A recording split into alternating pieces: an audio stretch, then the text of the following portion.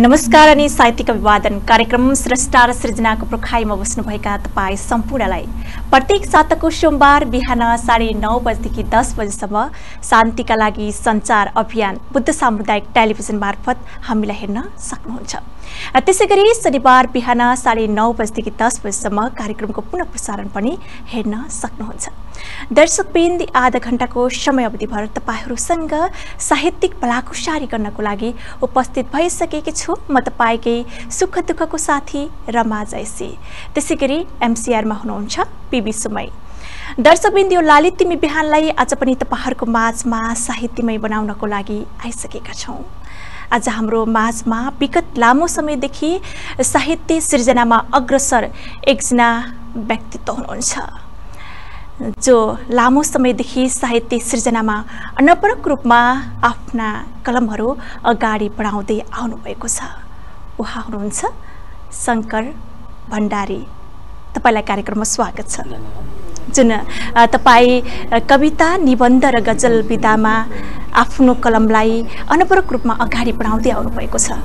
जुन तपाईँ काठमाडौँबाट बुटवल आएको अवसर पारेर हामीले कार्यक्रममा निम्ति आएका छौँ। तपाईलाई फेरि पनि स्वागत छ।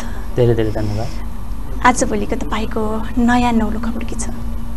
अब दसैँको बिदाको मौका पारेर बुटवलमा आएको समय बोलाउनु भयो, त्यसको निम्ति तपाईँलाई र यो टेलिभिजन परिवारलाई धन्यवाद दिन चाहन्छु। खास गरी अब यो बिदाको समयमा लेख्ने पढ्ने काम नै हुन्छ। अनि अहिले एउटा सुखद संयोग के भयो भने अहिले बुटवल आउँदाखेरि हामी धेरै कार्यक्रमहरूमा सहभागी हुने अवसर जुर्यो। अनि विविध कार्यक्रमहरूमा सहभागी हुने, लेख्ने पढ्ने, त्यसरी नै अहिले दसैँको बिदा कट्दैछ भनौँ। हजुर, जुन तपाईँ अङ्ग्रेजी साहित्यमा पिएचडी पनि गर्दै हुनुहुन्छ। हजुर, साहित्यलाई अझै विस्तृत रूपमा र बृहत रूपमा बुझ्दै पनि हुनुहुन्छ र नेपाली साहित्यलाई पनि अझ फराकिलो दृष्टिकोणले निहालिराख्नु भएको छ।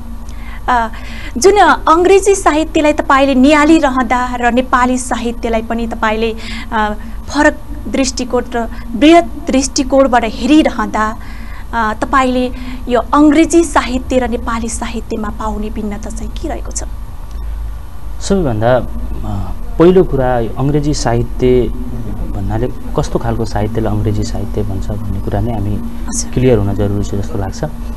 पहिलाको मान्यता कस्तो थियो भने अङ्ग्रेजी साहित्य भन्ने बित्तिकै टिपिकल ब्रिटिसर्सहरूले, अङ्ग्रेजहरूले लेखेको वा अमेरिकनहरूले लेखेको साहित्यलाई मात्रै अङ्ग्रेजी साहित्य भन्ने त्यस्तो आम मान्यता थियो। तर अहिले त्यो ट्रेन्ड चेन्ज भएछ। अङ्ग्रेजी भाषामा लेखिएका, जहाँसुकै लेखिएका साहित्यलाई पनि अङ्ग्रेजी साहित्य भन्ने भन्छ। जस्तो ल्याटिन अमेरिकामा लेखिने, अङ्ग्रेजी भाषामा लेखिने साहित्य पनि अङ्ग्रेजी साहित्य हो। अनि त्यस्तै गरेर अफ्रिकामा लेखिने, अङ्ग्रेजी भाषामा लेखिने साहित्य पनि अङ्ग्रेजी साहित्यभित्र पर्छ। त्यो हुँदाहुँदा अहिले नेपालमा पनि नेपाली लेखकहरूले अङ्ग्रेजी भाषामा लेखेर केहीले, जस्तो हामी एक दुईवटा नाम लिन सक्छौँ। जस्तो सम्राट उपाध्याय हुनुहुन्छ, मञ्जुश्रीहरू हुनुहुन्छ, उहाँहरूले अङ्ग्रेजी भाषामा लेखिरहनु भएको छ। त्यो साहित्य पनि अङ्ग्रेजी साहित्यको क्षेत्रभित्र पर्छ। र तपाईँले जहाँसम्म अङ्ग्रेजी साहित्य र नेपाली साहित्यको तुलनात्मक अध्ययनको कुरा छ, म के देख्छु भने अङ्ग्रेजी साहित्यले जुन खालको समग्रता, विश्वव्यापी समग्रतालाई जसरी अटाउन सकेको छ, त्यो अलि नपुगेको हो कि नेपाली साहित्यमा जस्तो लाग्छ।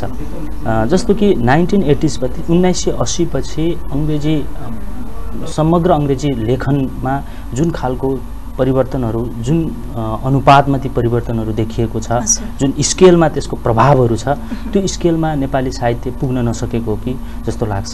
अहिले पनि केही मात्रामा पछिल्लो समयमा केही लेखकहरूले पुरानो त्यो लेखनको ट्रेन्डहरू ब्रेक गर्न खोजेको जस्तो देखिन्छ प्रकाशनको हिसाबले। अनि साहित्यका विधागत फरकहरूमा पनि त्यस्तो कुराहरू देखिन्छ। तर समग्र रूपमा हेर्दाखेरि जुन बृहत खालको त्यो अङ्ग्रेजी साहित्यले जुन क्षेत्र ओगट्छ, त्यस्तो क्षेत्रहरू नेपाली साहित्यले ओगट्न नसकेको कि जस्तो लाग्छ एउटा। अनि अर्को महत्त्वपूर्ण कुरा मलाई के लाग्छ भने अङ्ग्रेजी साहित्यमा अहिले पछिल्लो समयमा विशेष गरेर यो 21st सेन्चुरीको राइटिङहरू हामीले हेर्ने भने अङ्ग्रेजी भाषामा लेख्नेहरूले, चाहे त्यो ल्याटिन अमेरिकी राइटर होस्, अफ्रिकी राइटर होस् वा मिडल इस्टका राइटरहरू हुन्, उनीहरूले त्यो आफ्नो जुन रुटको विषयहरू, आफ्नो जराको विषयहरू, आफ्नो अनुभवका विषयहरू, आफ्ना सङ्घर्षका विषयहरूलाई जुन हिसाबले लेखिरहेको छ, जुन हिसाबले अगाडि ल्याइरहेको छ, त्यो नेपाली साहित्यले नसकेको कि जस्तो लाग्छ। जस्तो हेर्नुहोस् न, 10 इयर्स माओइस्ट इन्सर्जेन्सी भयो, माओवादी जनयुद्ध कालमा एउटा घटना भयो, त्यसपछि 62-63 मुभमेन्ट भयो। यी धेरै मुभमेन्टहरू हाम्रो यो पछिल्लो 20-25 वर्षको नेपालको इतिहास हेर्दाखेरि त्यस्ता धेरै चेन्जेसहरू, त्यस्ता मुभमेन्टहरू देखिन्छन्। तर त्यो मुभमेन्टहरूलाई पिक गरेर त्यसलाई छोपेर त्यस्तो खालको राइटिङ लेख्न नसकेको जस्तो लाग्छ नेपाली साहित्यमा। त्यसको अभाव जस्तो देख्छु। जस्तो केही लेखिएकाहरू पनि कस्तो छ भने त्यो मोनोसेन्ट्रिक, एउटा त्यो एकाङ्की तरिकाले आफ्नो, जस्तो हेर्नुहोस् न, माओवादी जनयुद्धमा लेखिएका साहित्यलाई मात्रै एउटा इक्जाम्पल लिएर तपाईँले हेर्नुभयो भने त्यो माओइस्ट इन्सर्जेन्सीमा त्यो जनयुद्धमा लागेकाहरू, त्यो त्यति बेलाका पार्टी अहिले जस्तो विभिन्न पार्टीहरूमा विभाजित भएछ, उहाँहरूले लेख्ने त्यसमा आबद्ध भएका लेखकहरू लेख्ने एउटा लाइन छ। त्यो लाइनले माओवादी जनयुद्धलाई एक खालको गौरवशाली इतिहासको त्यो हिसाबले व्याख्या गरिरहेको छन्। अर्को सरकारी पक्षको भनौँ, अब त्यति बेला त्यो माओवादी जनयुद्धका विपक्षीहरूले लेख्नेहरूको त्यो एउटा लाइन छ। तर त्यो बिचमा, त्यो माओवादी जनयुद्ध बिचमा, त्यो जनयुद्धको कालखण्डमा आम मान्छेले भोगेका भोगाई, पीडा, उनीहरूका जुन अनुभूतिहरू, त्यो नेपाली साहित्यमा अटाउन सकेको छैन जस्तो लाग्छ।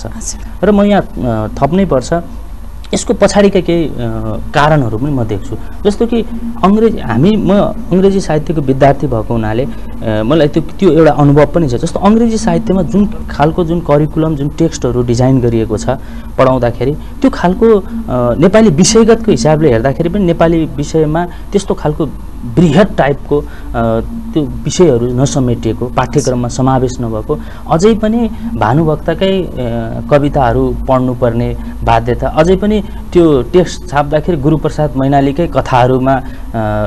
कथाहरूमै रमाउनु पर्ने, अथवा ती कथाहरू नै पढ्नुपर्ने, त्योभन्दा फरकहरू टेक्स्टहरू नआउने, त्यस्तो म देख्छु।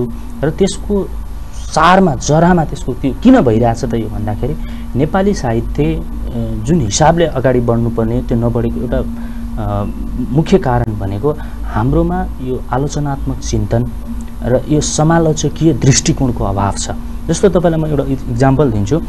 अङ्ग्रेजी राइटर टोनी मोरिसनको बुक एउटा सुला भन्ने एउटा उपन्यास निस्कियो।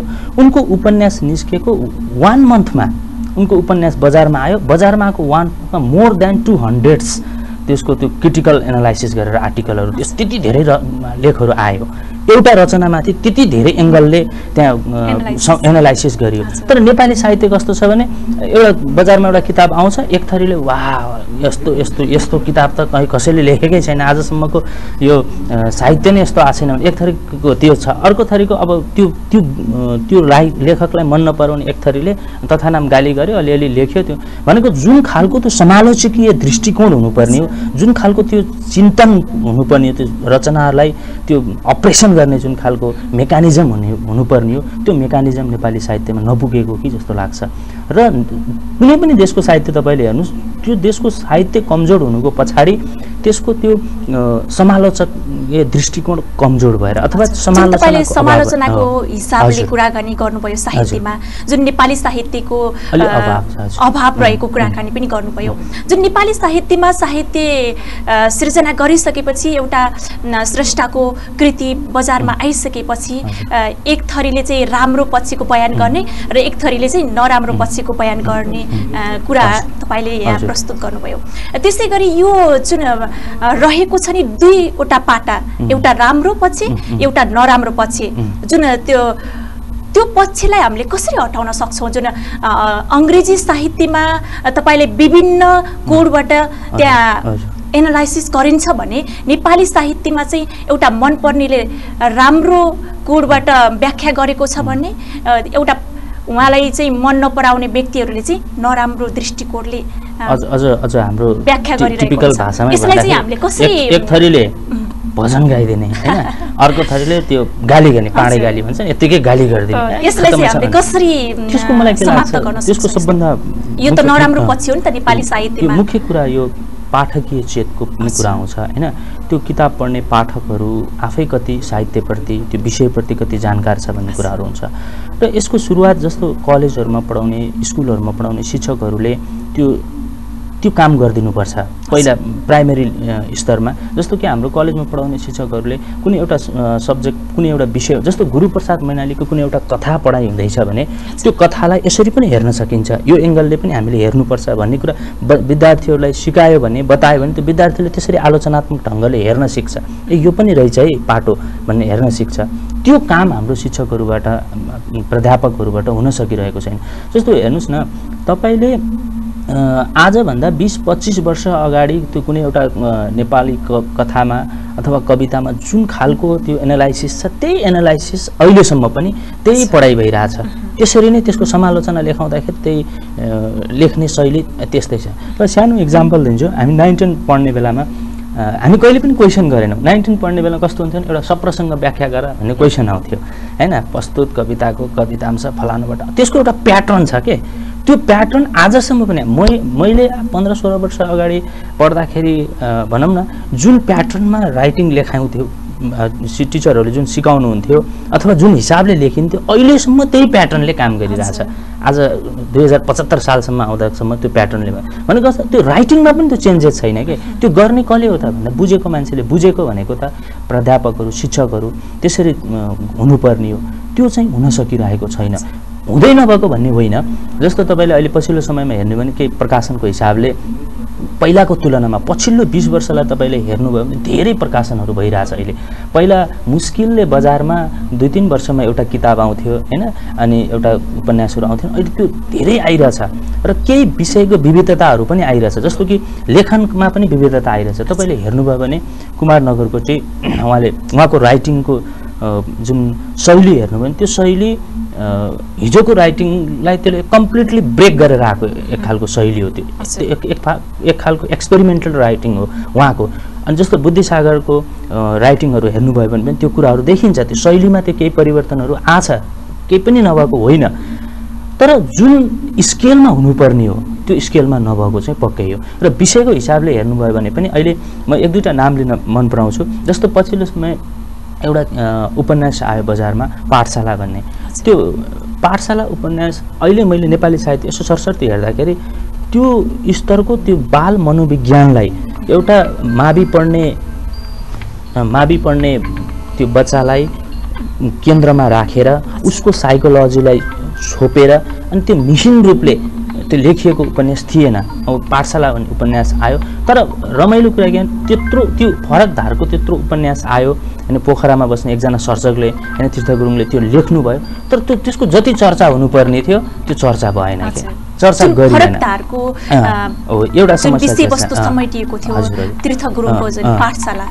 अनि त्यसपछि अर्को तपाईलाई म भन्छु जस्तो सरस्वती प्रतीक्षाको पछिल्लो नथिया आयो त्यो एकदमै चर्चित पनि भयो। हामी यहाँ बुटवलमा पनि यहाँ धेरै कार्यक्रमहरू भयो त्यसको इन्टरेक्सन। त्यो केही यस्तो आइरहेछ हैन। केही लेखकहरूले त्यो हिम्मत गर्नुपर्छ। अहिले भर्खरै मदन पुरस्कार पाएको तपाईले नीलम कार्की निहारिकाको योगमाया हेर्नु भने त्यो हराइसकेको इतिहासलाई उहाँले फेरि पुनर्जीवन दिनुभएको छ। यो जुन शैली छ यो राम्रो छ। यसलाई समाजले त्यो ग्रहण गर्नुपर्छ र अरू पनि उत्प्रेरित भएर यसरी नै लेख्नुपर्छ। भनेको अर्थ के हो भने रिसर्च बेसमा अनुसन्धानको बेसमा लेखिने साहित्यहरू हाम्रोमा तुलनात्मक रूपले अङ्ग्रेजी साहित्यको तुलनामा अरू साहित्यहरूको तुलनामा अलिक कम छ। त्यो कम हुनुको पछाडि अघि नै मैले भने एक खालको वाहवाई अर्को खालको त्यो आफ्नो त्यो आफूलाई मन परेको लेखक त्यो राइटिङ लेखकको त्यो के लेखेछ भन्दा पनि त्यो लेख्ने मान्छे को हो त्यसलाई पहिला अगाडि राख्ने अनि आफूलाई मन परेको मान्छेले जे लेखे पनि प्रशंसा गर्दिने। आफूलाई मन नपरेको मान्छे छ भने उसको कतिपय अवस्थामा त कस्तो हुन्छ भित्र पढ्दै नपढिकन पनि आलोचना गरिदिने गाली गर्ने भनौँ न। त्यो कारणले नेपाली साहित्य जुन हिसाबले अगाडि आउनुपर्ने हो त्यो नआएको हो कि भन्छु मलाई त्यस्तो लाग्छ। शङ्करजीले राम्रो विषयवस्तुलाई उठान गरिनुभयो। जुन तपाईँको मुखारबिन्दबाट एउटा रचना सुन्छ कार्यक्रमलाई अझ साहित्यमय बनाउनको लागि। म विशेष गरी गजल र कविता अनि निबन्धहरू लेख्छु। अहिले धेरै लामो समय अलि अध्ययन अध्यापनको उसमा बढी त्यता लाग्यो भनौँ न। त्यस कारणले गर्दा पछिल्लो समय त्यस्तो साह्रो लेख्न पनि सकिरहेको छैन। अनि कुनै समय थियो बुटवलमै म सम्झिन्छु, बुटवलमै हुँदा हामी खुब गजलको एउटा एक खालको त्यो हुटहुटी थियो, माहौल थियो, अहिले पनि छ गजलको माहौल। अनि त्यति बेला केही गजलहरू लेख्थेँ म। एउटा गजल मलाई सम्झना छ, त्यो सम्झना गजल जति शेर मलाई याद छ त्यो म यहाँ सुनाउँछु। हामीलाई गजल सिकाउँदाखेरि म सम्झिन्छु बुध राणा हुनुहुन्छ, उहाँले के भन्नु त गजल भनेको गाउनुपर्छ, गाएपछि बल्ल त्यो गजल हुन्छ भन्नुहुन्थ्यो। हामीलाई त्यो गाउने एक खालको त्यो गाउनुपर्छ, गायो भने बल्ल गजल स्थापित हुन्छ भन्ने मान्यता थियो। अनि त्यति बेला लेखेको गजल म सुनाउँछु। आँसु पिएर आगो बाले पो जिन्दगी हो, आँसु पिएर आगो बाले पो जिन्दगी हो, आशा उजालो मनमा पाले पो जिन्दगी हो, आँसु पिएर आगो बाले पो जिन्दगी हो, बाटो कठिन हुन्छ उकाली चढ्नलाई, बाटो कठिन हुन्छ उकाली चढ्नलाई, यस्तै कठिन यात्रा थाले पो जिन्दगी हो, आँसु पिएर आगो बाले पो जिन्दगी हो, माग्नु हुँदैन पैँचो पानी आफ्नै घाउ धुन, माग्नु हुँदैन पैँचो पानी आफ्नै घाउ धुन, आफ्नो दाग आफै पखाले पो जिन्दगी हो, आँसु पिएर आगो बाले पो जिन्दगी हो। अन्तिम शेर।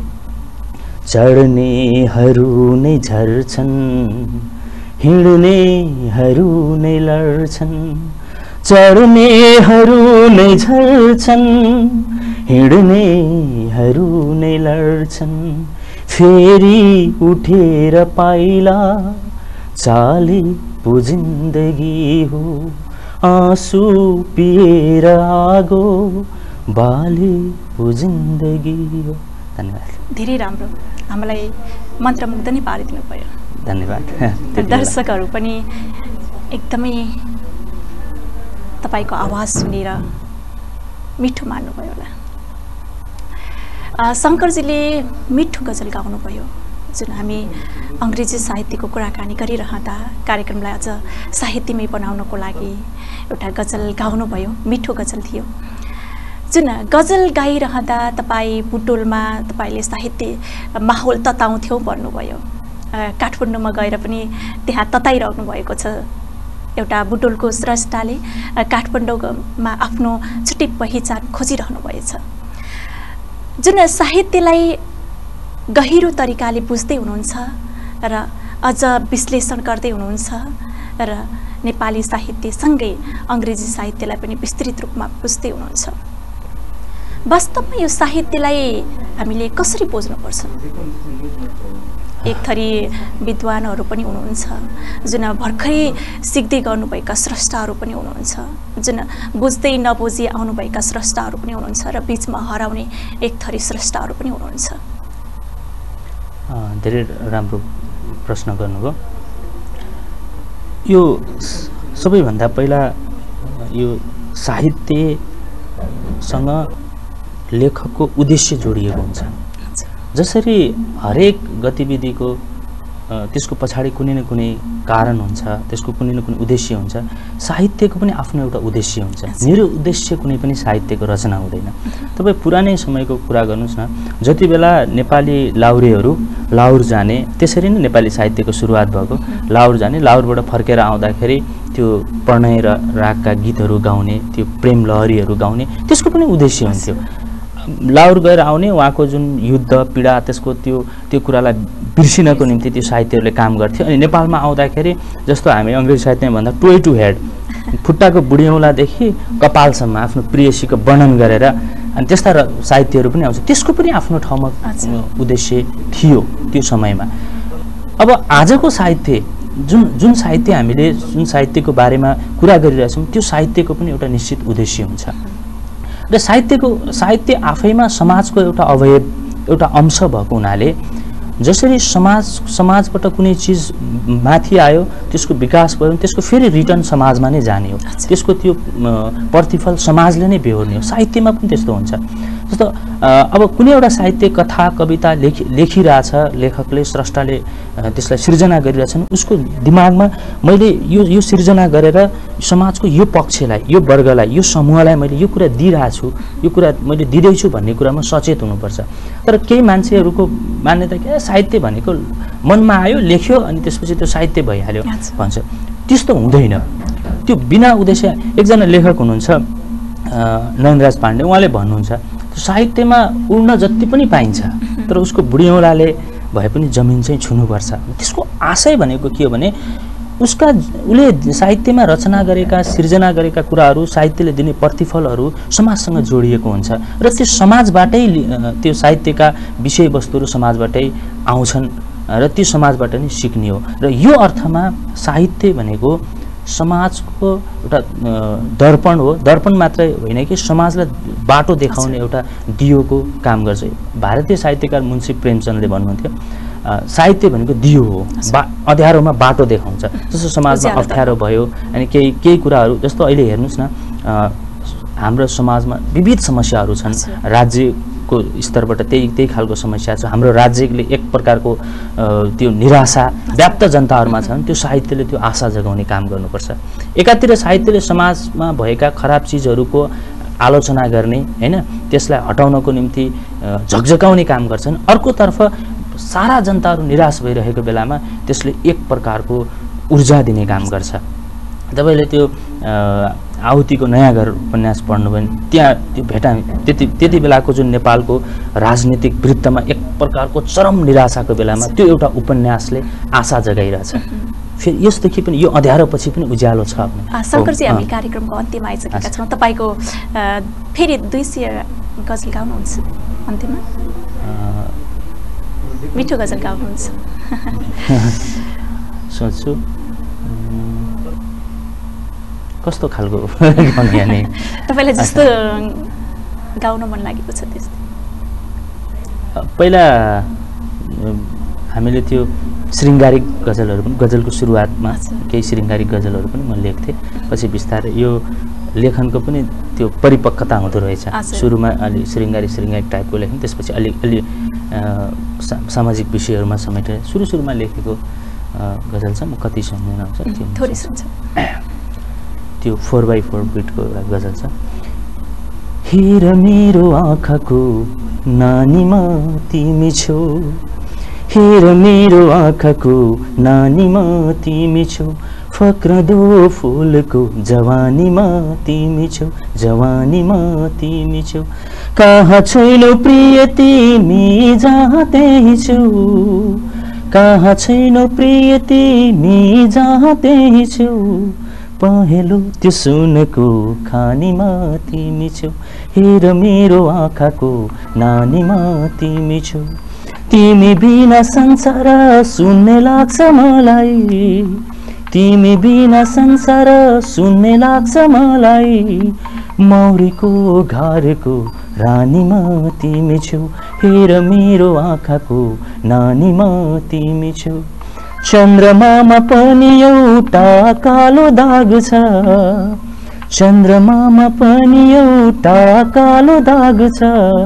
गङ्गाको त्यो पवित्र पानीमा तिमी छौ, हेर मेरो आँखाको नानीमा तिमी छौ।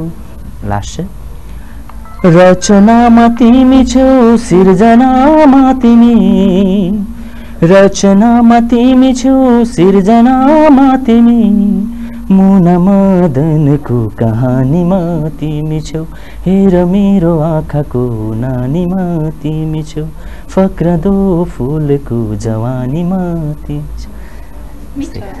धन्यवाद। जुन हामी कार्यक्रमको अन्त्यमा आइसकेका छौँ, कार्यक्रमको अन्त्यमा टेलिभिजन हेरेर बस्नुहुने समस्त साहित्यिक मनलाई के भन्न चाहनुहुन्छ छोटोमा? सबैभन्दा पहिला दसैँ त गइसक्यो, आउँदै गरेको तिहार, छठ र त्यो सँगसँगै नेपाल सम्मत र सम्पूर्ण चाडपर्वको म हार्दिक शुभकामना व्यक्त गर्न चाहन्छु। र हामी दीपावलीको जुन दीप बाल्दैछौँ, यो दीपले नेपालमा एक खालको आशाको सञ्चार गरोस् र सँगसँगै टेलिभिजन हेरेर बस्नुभएका विशेष गरेर सिर्जनालाई मन पराउने सम्पूर्णलाई यहाँको यो समय अझ बढी सृजनशील बनोस्, अझै बढी महत्त्वपूर्ण बनोस् भन्ने म शुभकामना व्यक्त गर्न चाहन्छु। आफ्नो व्यस्त समयको बावजुद पनि हामीलाई समय दिनुभएकोमा साहित्यकार शङ्कर भण्डारीज्यूलाई विशेष आभारका शब्दहरू प्रकट गर्न चाहन्छु। त्यसैगरी यतिन्जेलसम्म टेलिभिजन हेरेर साथ दिनुभयो त्यसको लागि तपाईँ सम्पूर्णलाई विशेष आभारका शब्दहरू प्रकट गर्दै म तपाईँकै सुख दुःखको साथी रमा जैसी पनि बिदा हुन चाहन्छु। हवस् त, नमस्कार, तपाईँको दिन शुभ रहोस्।